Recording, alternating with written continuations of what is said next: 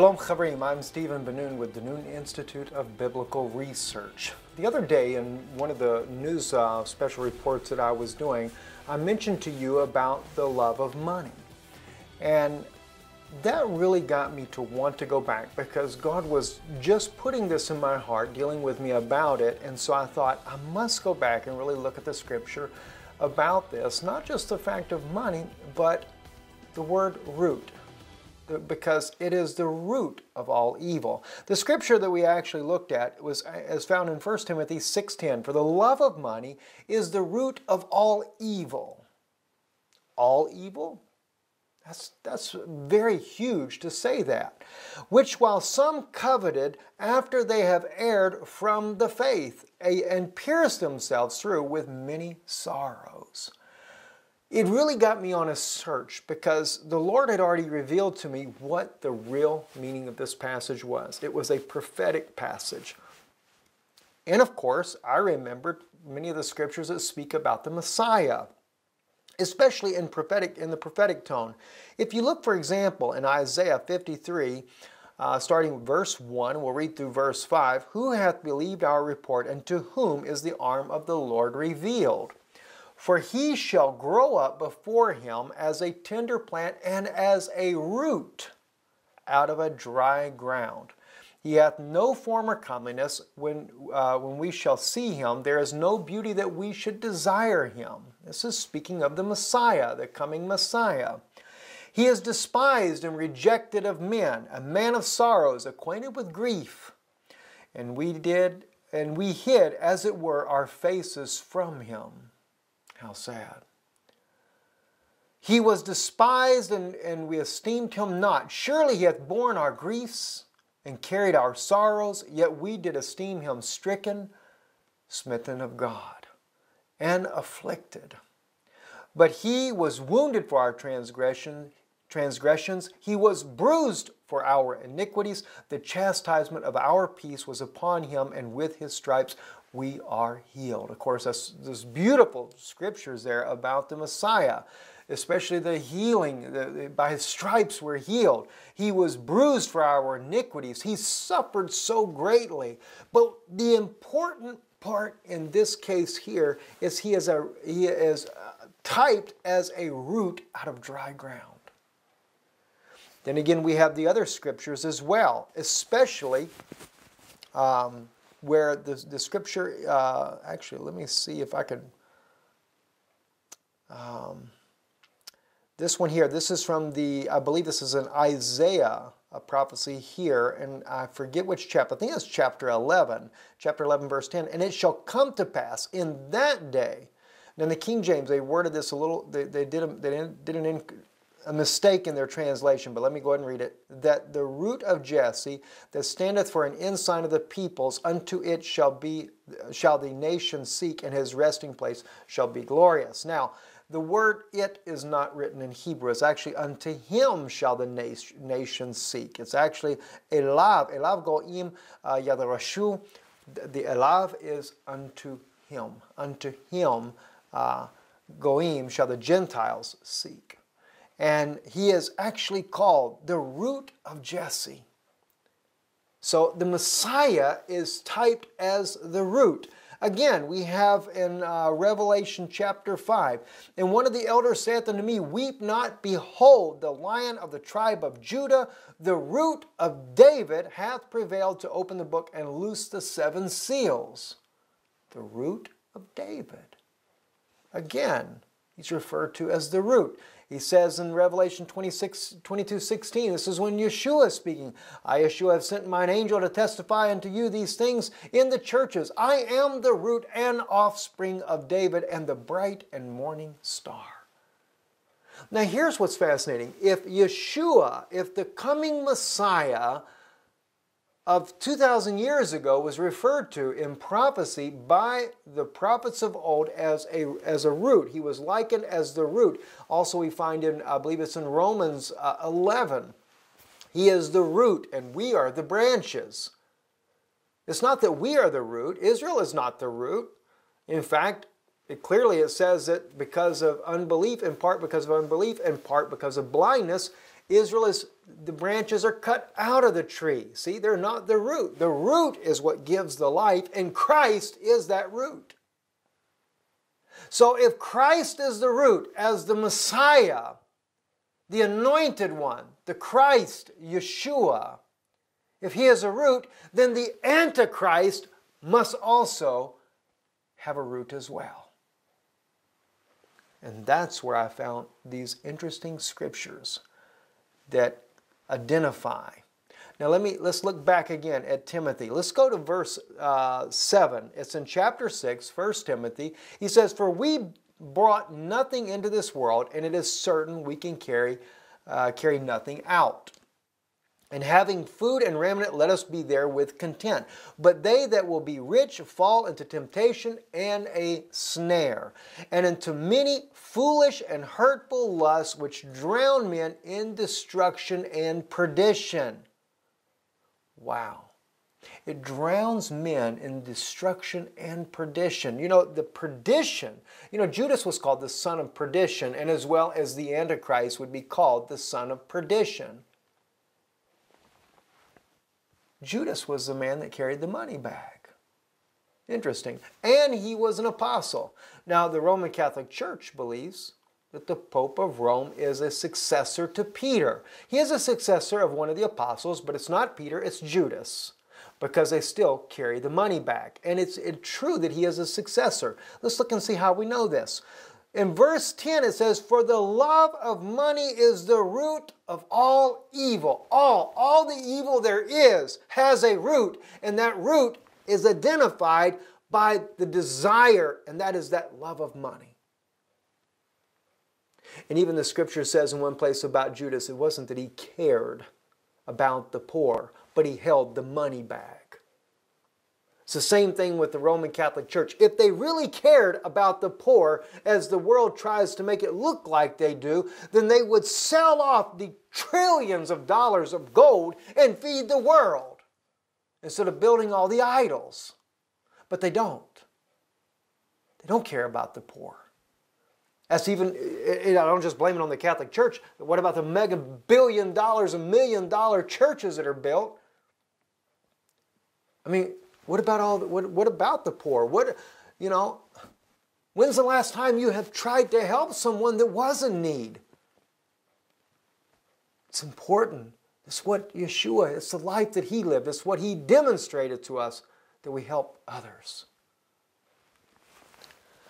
Anyway, it says, "For the love of money is the root of all evil." Now, here's what's really interesting. "Which while some coveted," they really desire it, "after they have erred from the faith." They were actually part of the original walk with Christ, like Judas was. And if that's not a direct statement about Judas, I'd be surprised. See, "which while some coveted it, after they have erred from the faith, and pierced themselves through with many sorrows." This is exactly what the Catholic Church did. Oh yes, the early church fathers and stuff, they were offshoots of the Christianity. They were offshoots of the campaigns of the early apostles. And no doubt could probably easily trace it back and could tell you which apostle was that apostle that witnessed to the one, maybe even a witness to them. But they coveted that money. And God was giving you a sign to know who it was that would have. In other words, the sign is the root of all evil is that one that has that love for money. Now it gets better than that. Let's look at Hebrews chapter 12. "Looking diligently lest any man fail of the grace of God, lest any root of bitterness springeth up trouble you, and thereby many be defiled." A root of bitterness. "Lest there be any fornicator or profane person as Esau, who for one morsel of meat sold his birthright." Now Esau is identified with a root, and it's a root of bitterness. And bitterness is an evil, just like we have the love of money being the root of all evil. We know that in Obadiah clearly says, out of the mount of Esau,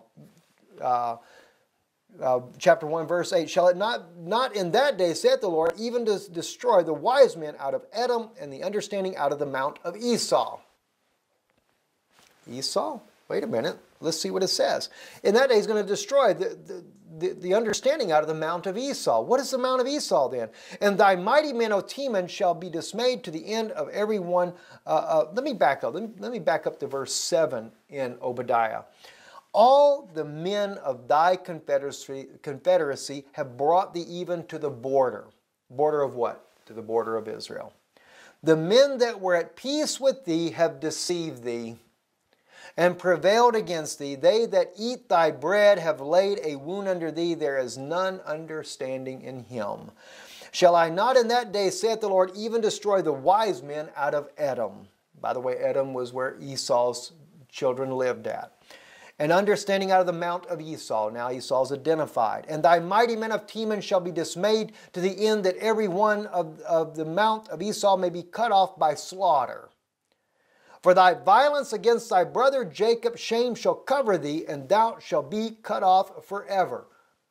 Wait a minute. For thy violence against thy brother Jacob, shame shall cover thee, and thou shalt be cut off forever.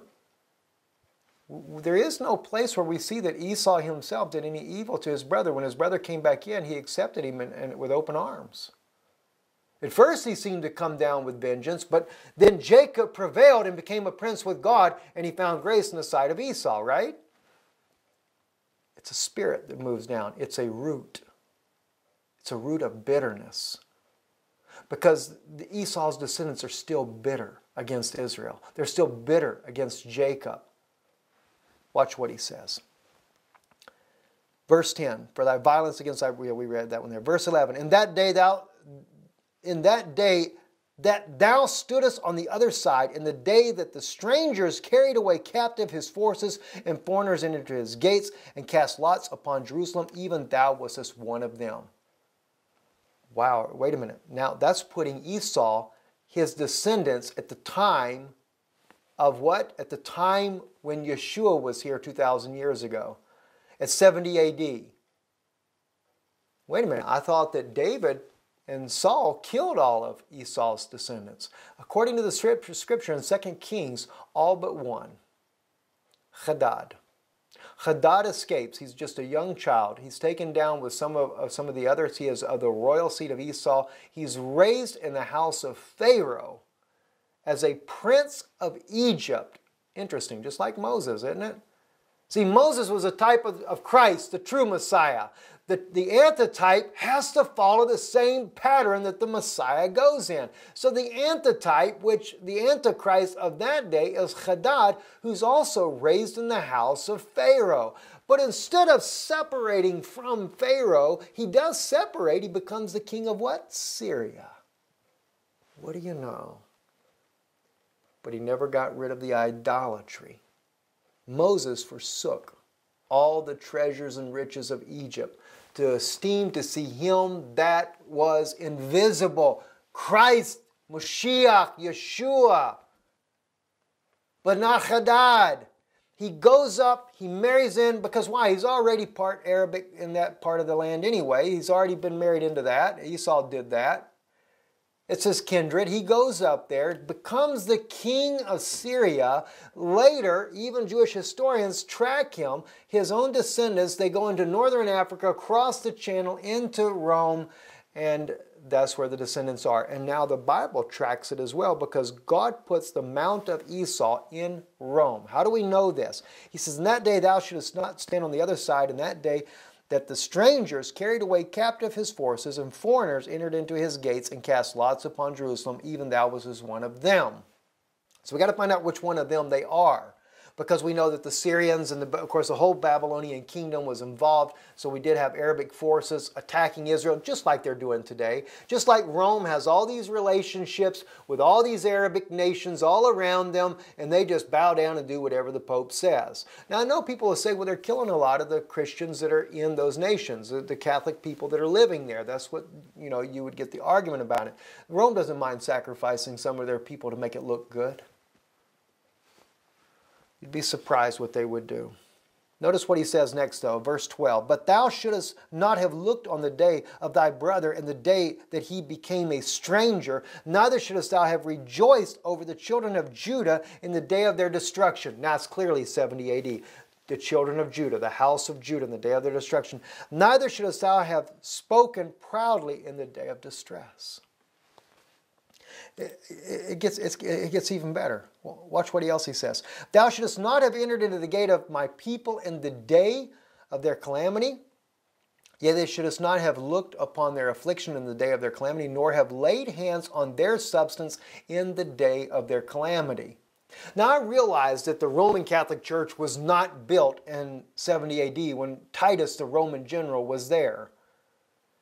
But clearly, the Ark of Titus that is in Rome today, that depicts the temple treasures, were carried back to what is called modern-day Rome. They were carried back there. Somewhere in those catacombs are the temple treasures, the menorah, etc. So God identifies that, though, not just as Romans, but as the descendants of Esau. So we clearly know that. Now, we go back. Now we're looking at this other scripture here. Not only is a root, see, another part of that evil root happens to be, lest any root of bitterness spring up and trouble you, thereby many be defiled, lest there be any fornicator or profane person as Esau, who for one morsel of meat sold his birthright. That's Hebrews 12:15. Now notice what he did. He sold his birthright. Why do you think that there is a love of money for Rome then? They're trying to buy back what they sold. Notice what else it says. Verse 17 in Hebrews chapter 12. For you know how that afterward, when he would have inherited the blessing, he was rejected. For he found no place of repentance, though he sought it carefully with tears. So seeing as he sold his birthright, he's been trying to find a way to buy back God's favor, and he can't do it. And God gave us a sign. Not to mention, he shows you that where Esau lives, in Rome. He also speaks about how he will destroy them in Obadiah and other places as well. But it says again in 1 Timothy 6:10, for the love of money is the root of all evil. All evil then has a root. That is Satan. It'll be the Antichrist spirit, and he has a desire of the love of money, which while some coveted after they have erred from the faith, shows that he was part of the faith, but erred. In other words, he went away from the original gospel that Jesus Christ first spoke to his apostles, and we got the corruption of Constantine and the church and state religion, which, by the way, in the United States, you're about to come under church and state religion.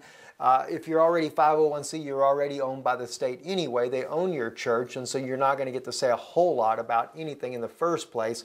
But the Vatican controls the United States as it is. It is just something else. But again, we have another incredible passage that identifies where the root of all evil is, and it's with money. Now let me just share this with you. If you want to know about money and Rome, let me just share one of these things here with you. I've looked at several articles, but this is just a little short one for you. The Roman Catholic Church is almost certainly the wealthiest organization in the world. In the United States alone, now this is not, actually when I wrote the book Israel, Are They Still God's People, I quoted from the Vatican's and its Billions. There's a book there that talks about the wealth of the Vatican, but this has been updated since then. It is estimated that the Catholic Church has an operating budget of $170 billion comparison in fiscal year 2012. All right, now that's, by the way, that's only the United States. $170 billion. Apple and General Motors each had about $150 billion in revenue worldwide. The Vatican, I think in the book when I wrote about this, the Vatican and its billions has more gold than all other countries in the world. There's no country in the world that has more gold reserves than the Vatican does. They own stocks in practically every major corporation in the world. Their revenues, their spending, and not to mention their hard assets. In other words, like all the gold figurines and stuff in their churches around the world. They said it's impossible to put a value on the Vatican. It is so wealthy.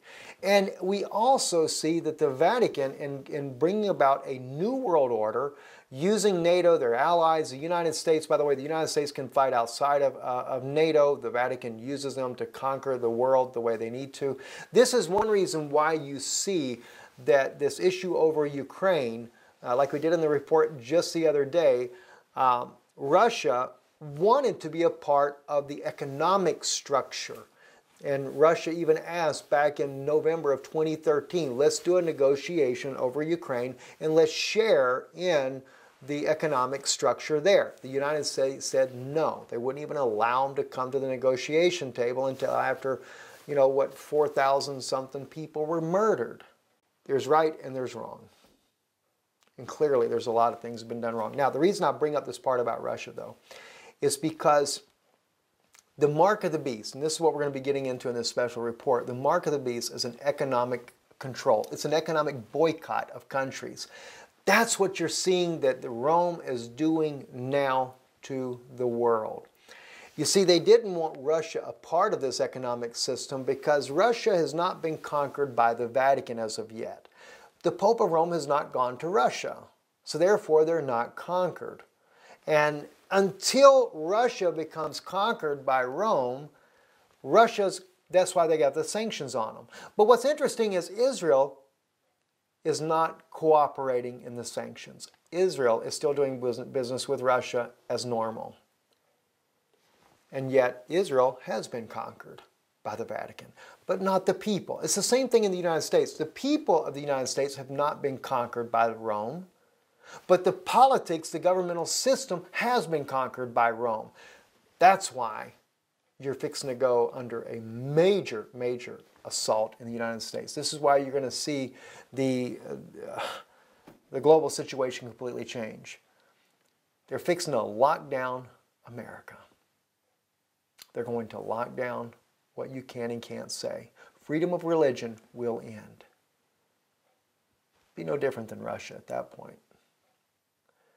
Anyway, I don't want to get into that as of yet. There's so much that I can say, and I want to save it for later. I just wanted to share this message with you because I thought it was just fascinating to see, again, another clear evidence that tells us where that Antichrist spirit sits at, where the Judas of today. And I know a lot of people say he's just a false prophet.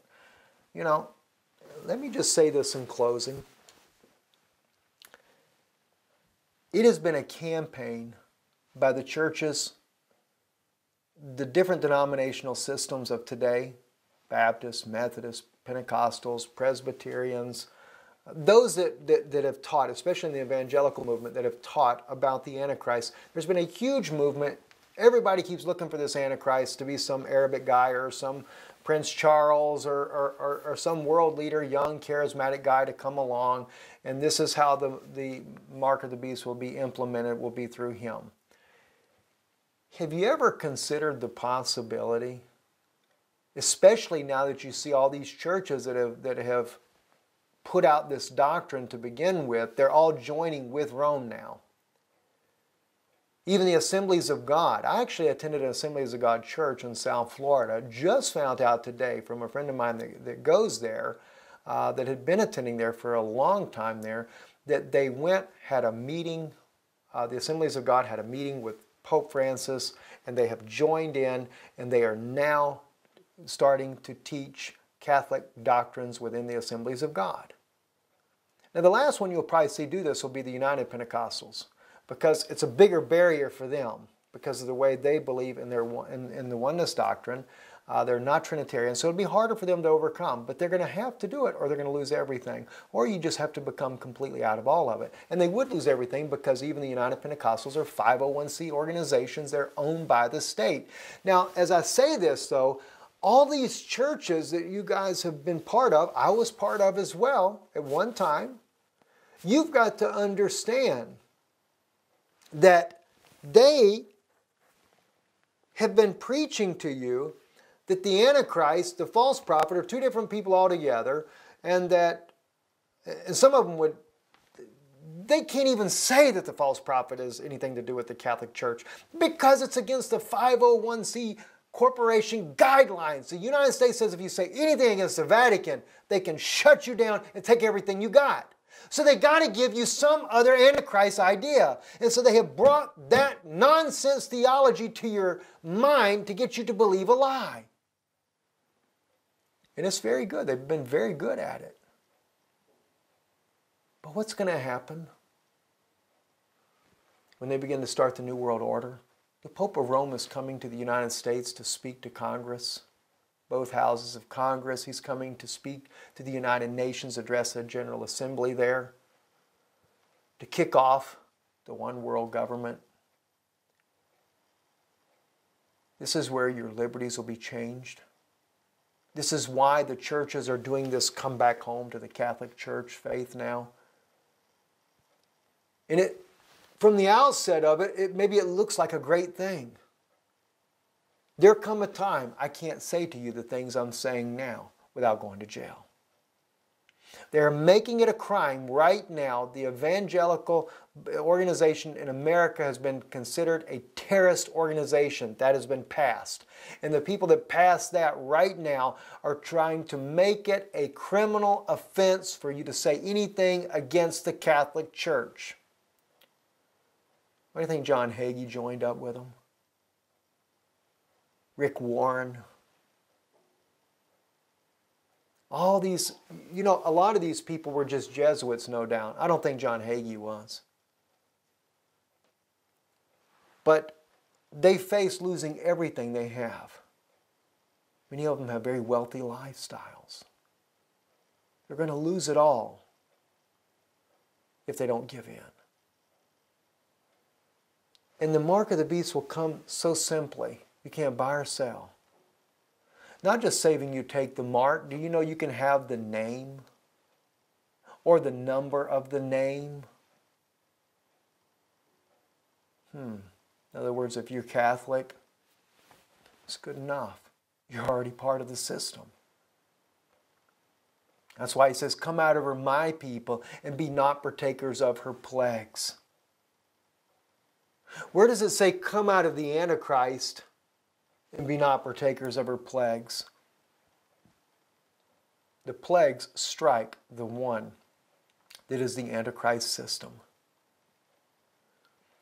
And the churches have been teaching you a lie so that when the time comes, taking the mark, if you're already looking for something else and it's not here yet, you'll think that that's not the mark of the beast yet.